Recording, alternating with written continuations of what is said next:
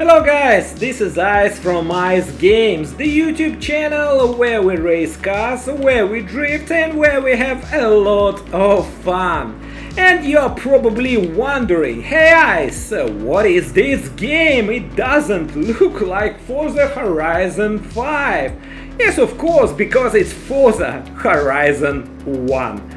And guess what? This is a new series. Probably it depends on you whether you like this series or not. Well, this is the first or maybe the last episode of Forza Horizon 1 Revisited. So today we are looking at this game, and this game is 10 years old because it was first launched in 2012, and I'm pretty sure many of you don't even know this game existed and never played this game, because it was an exclusive game for Microsoft Xbox 360. It was never launched on any other console or PC. So to play this game, many gamers had to buy the Xbox 360 console. And I was very lucky because I had my Xbox 360 bought in 2008, I guess, probably. So I was very lucky to play this game, and it was the start. It was the beginning of it all, and this game was epic. And you know what? After playing Forza Horizon 4 and 5 for a pretty long time, I should probably say that this game feels very different to modern Forza Horizon series. Because it's not an arcade. The handling of the cars, the way they move, the way they ride, and the way they feel is totally different to what you get in modern Forza Horizons. Mainly because Forza Horizon 1 was made on the game engine of Forza Motorsport. So the cars handle pretty much more realistically than in modern Forza Horizons. It's not that fun, it's not a lot of activities as in Forza Horizon 4 or Forza Horizon 5, and mainly you just race, and you have a lot of races on the map, and you have some challenges, not a lot of challenges. But some of them are quite nice actually. And you cannot fast travel as easily as in modern Forza Horizon, because you can fast travel only to the Horizon Outpost, Horizon Festival Outposts, which you must open on the map. You first have to search for them, you have to find them, and then there are various challenges you have to accomplish. 3 challenges to be able to fast travel to this particular outpost for free. Because once you find it, you can fast travel to this outpost for the price of 10,000 credits. And if you want this fast travel being free, you must complete 3 challenges. One of which is usually speed stunts, and here we have Ferrari F50 GT, and we must reach 225 km per hour in 1.5 minutes. Another one is a photo challenge, photo shoot, and we have to make a nice image of a Dodge Viper near the satellite dishes in Media Center. And the third challenge on this Chevrolet Camaro ZL1 is a skill stunt. You have to get 15,000 points in 2 minutes. It all sounds quite easy, but believe me, it's not very simple, because the physics in this game are totally different to Forza Horizon 4 and 5. And if you start playing Forza Horizon 1, never playing it before, after you have played Forza Horizon 5 for a very long time, believe me, you will have a lot of problems at first. You will have to totally change the way you drive your car, because they feel really different. it's more like a simulator than an arcade. Okay, so we have 1.5 minutes to reach the destination and set the speed record of 225 kilometers per hour. Okay, so let's do so. Very nice car, controls beautifully. Oof. And Forza Horizon 1 region is Colorado, USA. The map is not very large, because it was first Forza Horizon, of course. But the scenery is usually very pretty. A lot of mountain areas, a lot of forests. The one drawback is that it's not all that free roam, because you cannot you cannot break the fences, and most of the time you are strictly oh my god, most of the time you are restricted to the roads. 225, and will we be able to do it? Okay, 232, barely, we did it barely.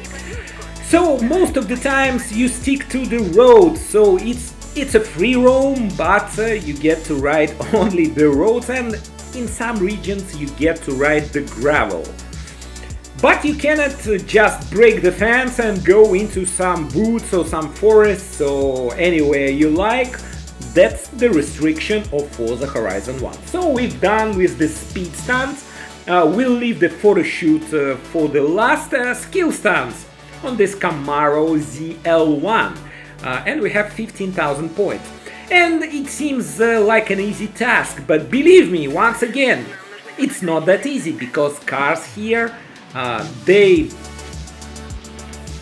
they're completely different to the cars in Forza Horizon 4 and Forza Horizon 5. They handle absolutely differently, and it is quite hard to drift in this game. And Forza Horizon 1 didn't have any drifting zones, so you could drift only within the roads. Okay, and one life hack: it is much easier to collect the needed points by driving very fast and performing near misses than by drifting. Because on such cars, not very powerful, it is a powerful car, but not so powerful. It is quite difficult to set the needed kind of points just by drifting. Okay, so we have 1 minute left. Okay, so let's try just to speed up and perform near misses, and this way we get to collect the needed amount of points much easier. Okay, for some drifting here. Okay, some more drift, and we need 4,000 points, guys. That will be very close if we make it, because it's quite hard. Okay, we need another near miss. Come on, one near miss. It didn't count. Oh my god. And I guess we have a problem. This car doesn't want to drift, it's just not that powerful. And I guess we will not collect the needed amount of points. No, we will not. See guys, it's very hard. You need only 15,000 points. And in Forza Horizon 5 is just 2 flicks over back of your car and you get like 20,000. And here it is very hard. Okay, we will not drift. We will just go for near misses and for high speed. Let's try to do so. Okay. And you cannot hit the trees here. They're indestructible. Okay, near miss, near miss, near miss. Oh no, I hit the pole. Oh my god, and we lost all the points. Gee. Okay. Stop! Oh no! See guys, it's so hard. This game is insanely hard. when you play Forza Horizon 5 for a very long time, it's insanely hard. And you know what? That's why I like it.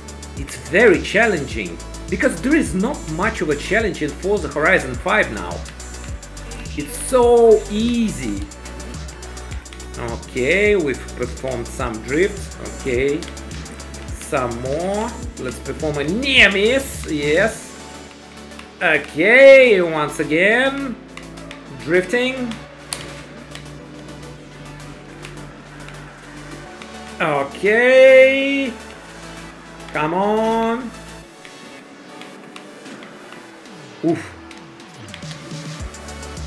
I guess we have a problem, guys. We will not be able to collect the needed amount of points, just like I said. See, this is the second go and I cannot accomplish this task, which would be so very simple and very easy in Forza Horizon 5. No, I will restart. Oh my god. Okay, I will concentrate. And as you can see, this game is in Russian. I have a Russian version, Russian DVD disc for my system. And at the moment, you cannot buy this game in digital, only if you can find somewhere a disc for your Xbox 360, and of course if you have Xbox One or Series X, you can play this game using the disc in your system. And in Xbox Series X you will have a 4K upgrade of graphics, and the game will look just phenomenal, believe me, guys. Okay. Whew. Jesus!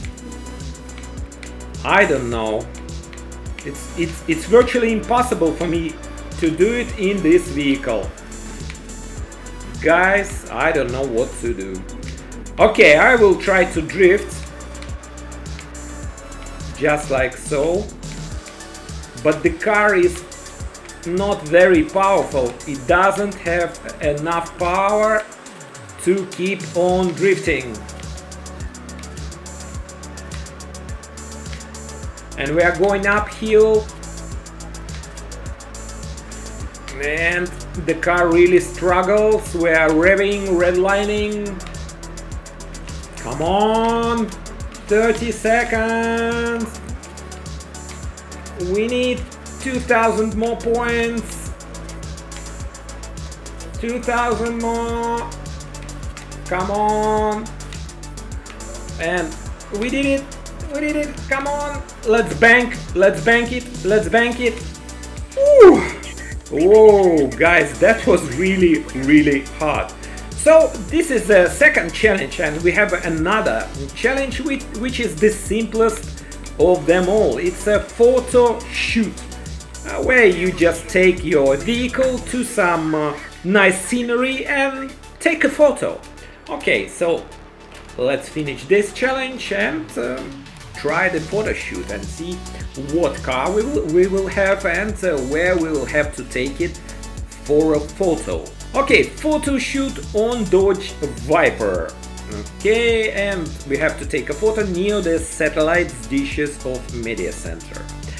And this is the most easiest challenges of them all, the photo shoot, because there is no time limit.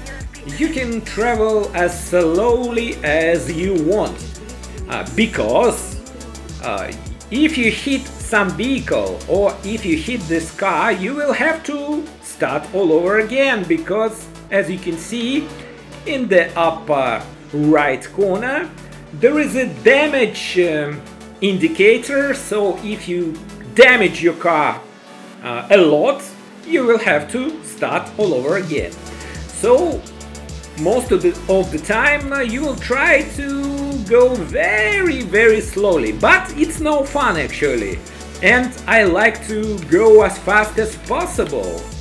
So even though I am afraid to damage the car, I will still try to go very quickly. Okay, we are getting to it. it's very close now.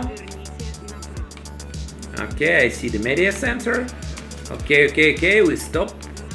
Okay, brake hard. Here's the media pack.